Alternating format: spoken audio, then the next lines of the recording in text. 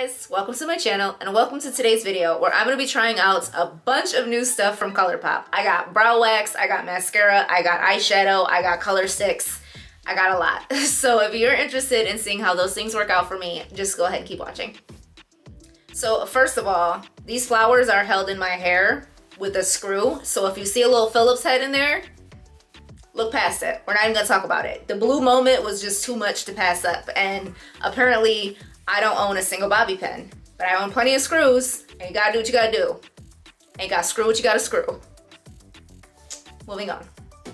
So first, I'm just gonna go over everything that I got. The first thing I have is the Rumor Has It 5-pan palette. And this is what it looks like. Am I the only one who thought these were bigger? The pans on this thing are tiny. I also picked up the Creamsicle 4-pan palette. And this is what this one looks like. Same sort of packaging. This one looks absolutely beautiful. But I'm going to be using the blue one today. Obviously. I'm going to save this one for another video. I'm going to do like an eyeshadow 101. So stay tuned for that. I also picked up the Feather Effect Brow Wax. I'm really excited about this one because their Brow Boss Gel, I'm sorry Colourpop, but that thing is garbage. So hopefully this one will work out better for me. So I got the clear one. And this is what that one looks like. And I got the set that came with the spoolie. So there's that. I also picked up 2 of the new Act Natural Mascaras. I did get the brown one and the black one because it came in a set and it was a better value, and I don't own a single brown mascara, so why not try them both out and save a couple dollars. So the packaging on these is exactly the same. The writing is in brown, so there's no differentiation between the black and the brown, just the name on the bottom. So I also picked up 2 of the new color sticks. These are tiny too. I don't know why I thought these would be bigger. I grabbed the shades Hummingbird and We're Off. This one is more of like a minty green matte, and this one is kind of like a turquoise metallic. And the last thing I got the Bubblegum Lip Scrub from the Lizzie McGuire collection because I'm weak and I had to taste it. So this is what this looks like. Packaging is adorable. Pink, it's got cartoon Lizzie on the top. I've already tried it. I couldn't help myself. So the first thing I'm gonna use is actually the lip scrub. I've already tried it, but we're just gonna be disappointed together because it's not that bubblegummy. It's really not.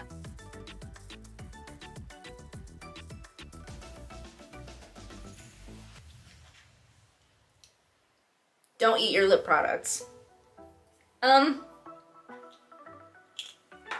It's okay. I consider myself a connoisseur, if you would, of bubblegum flavor, and it's just not it. I had such high expectations for this, and it's okay. I used to have a cake decorating business, and the bubblegum flavor I used for my bubblegum buttercream was it. So if this didn't live up to that, it just doesn't do it for me. So as far as a lip scrub, I mean, it's a lip scrub, it's sugar and oil. It feels nice on the lips.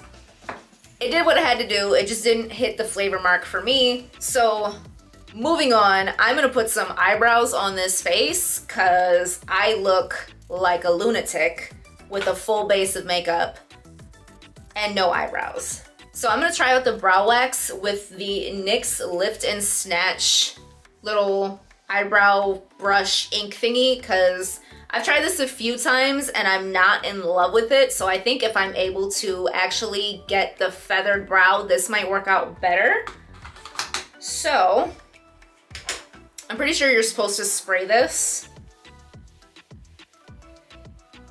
Instructions are unclear, but from what I've seen, I think you're supposed to spray it. And this is just water in a setting spray bottle because I'm cheap. So I'm gonna spray a little bit, a lot, I don't know. and run the spoolie through it. I don't know how much I'm supposed to pick up. And then just brush my brows up, I guess.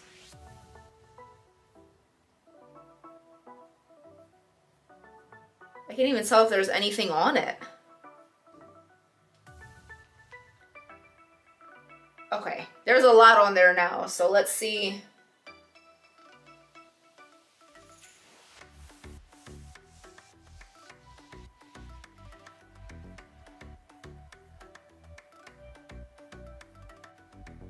I mean, they're standing up. Should I have zoomed you in? I should probably have zoomed you in. If it actually keeps them this way.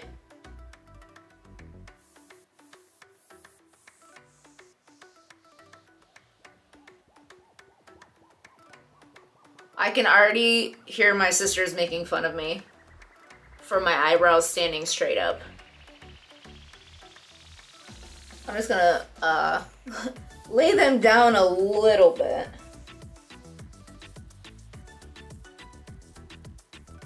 Okay, that's not bad.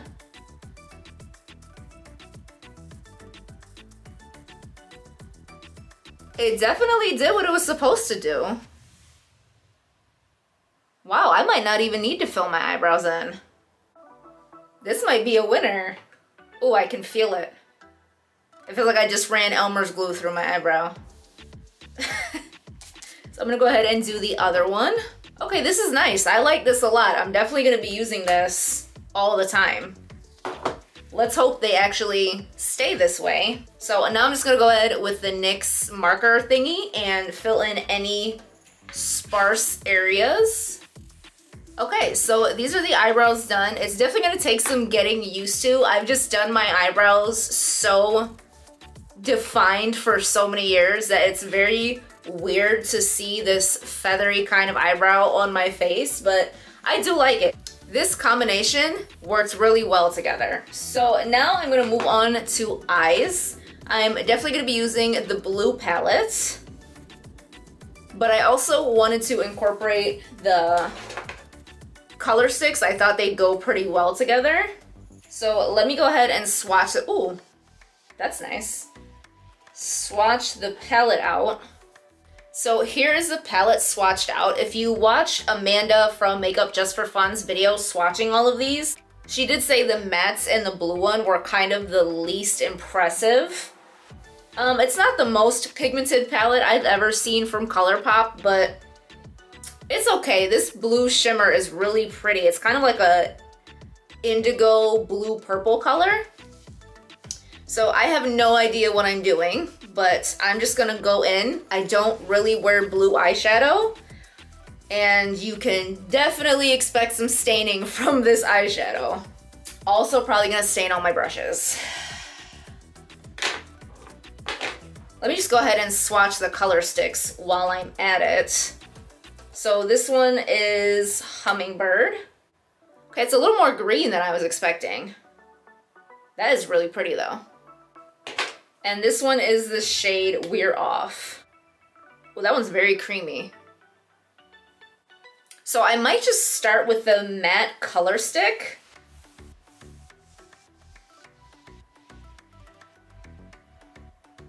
I'm just gonna blend it out with my finger, I guess.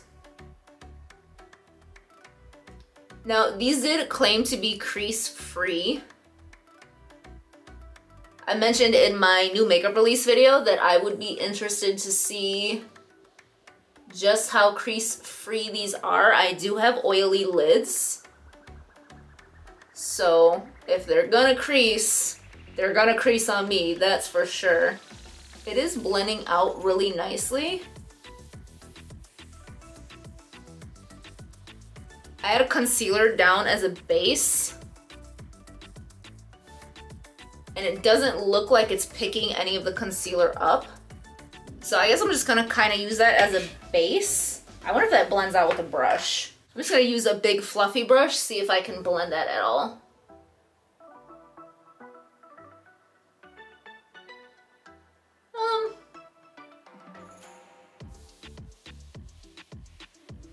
I feel like it got a little patchy when I used the brush. So you might just want to lay that down with your finger. Let me see if I can add the color back where it disappeared. Okay, so this is definitely gonna be a product that you have to finesse. You're gonna have to learn what works better on your particular eyelids, what works with the way you like to apply makeup. Is it gonna blend out with a brush? If you absolutely do not use your fingers for makeup, I know a lot of people are really opposed to that. I am not one of them, but I don't love how it blended out with a brush.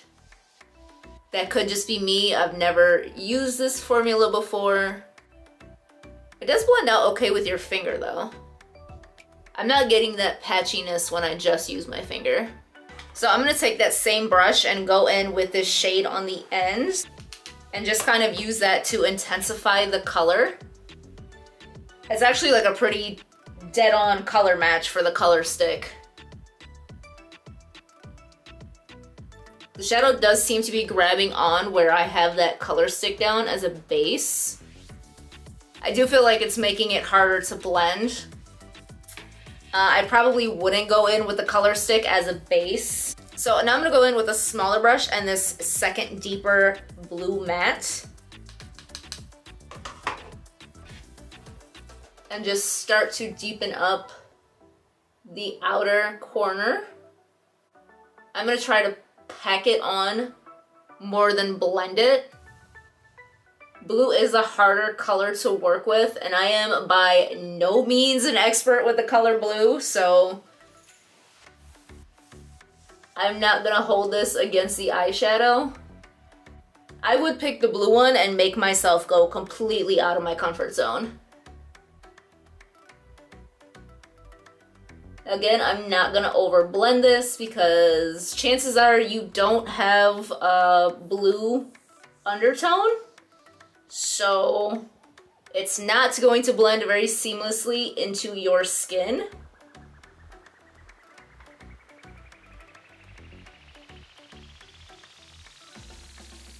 I guess we're going for a very dramatic look today. Whether I like it or not. I'm committed, it's too late. And I am gonna bring that blue down to my lower lash line as well. And connect it to the really exaggerated line that I've given myself on my lid.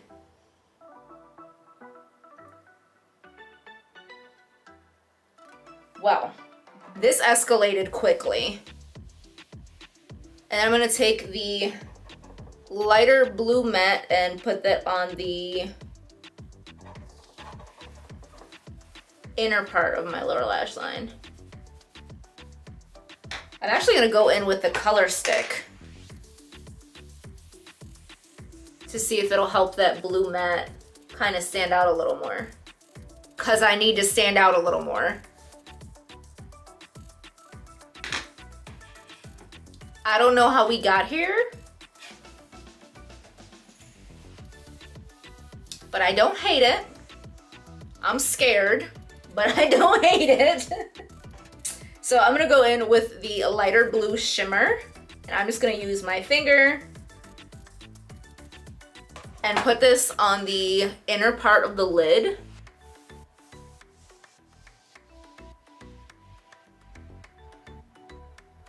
That is a very pretty color. I feel like these shimmers are definitely a little more densely pressed. They're not as creamy as Colourpop shimmers that I'm used to. It is very pretty nonetheless though. I'm gonna put that on my lower lash line as well. And then I'm gonna go in with the darker blue shimmer and put that on the outer corner.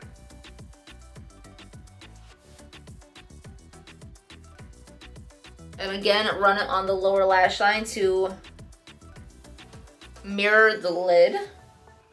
And I'm gonna go in with the darkest blue matte just for the sake of using every shade in the palette and just deepen up the very outer crease just a little bit.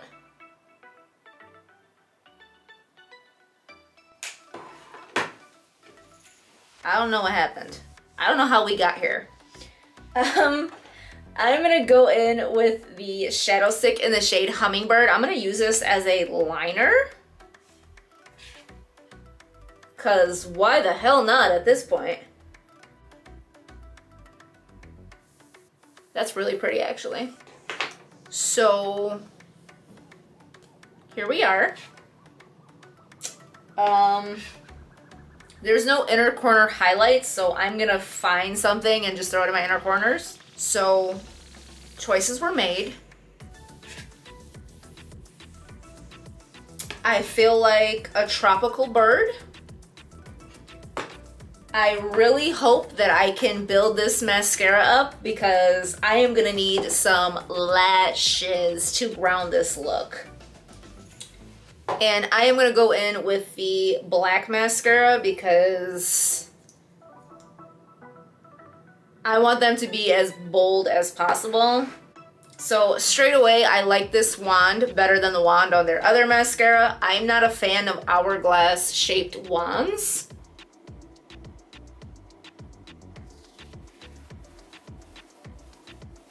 So this is about one coat of the mascara. It's definitely a more natural mascara, obviously the Act Natural, but I'm gonna see if I can build this up as much as possible because natural is just not what I'm going for today. So I'm gonna throw a few more coats of this on and see how much I can build this up. Okay, so I am back with the finished look and baby, it's a look.